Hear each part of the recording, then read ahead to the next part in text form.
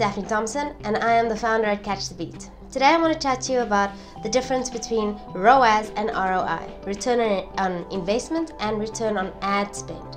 Now the biggest thing here is return on investment is usually how much you earn or how much money you make after all your expenses has been paid. Now that's usually a metric that's been used to make sure if this campaign is worth it or not.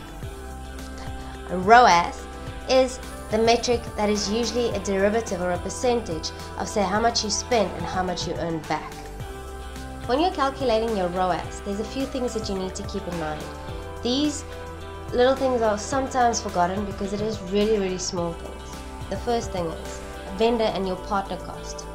Remember to calculate that in.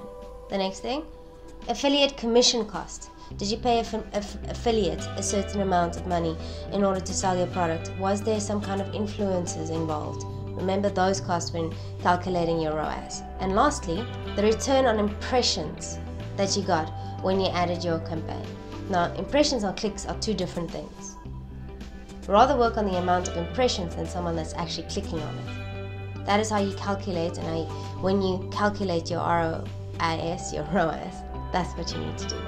So which ones should you look at to calculate if this campaign was a success or not? Your ROAS or your ROI? In my opinion, both.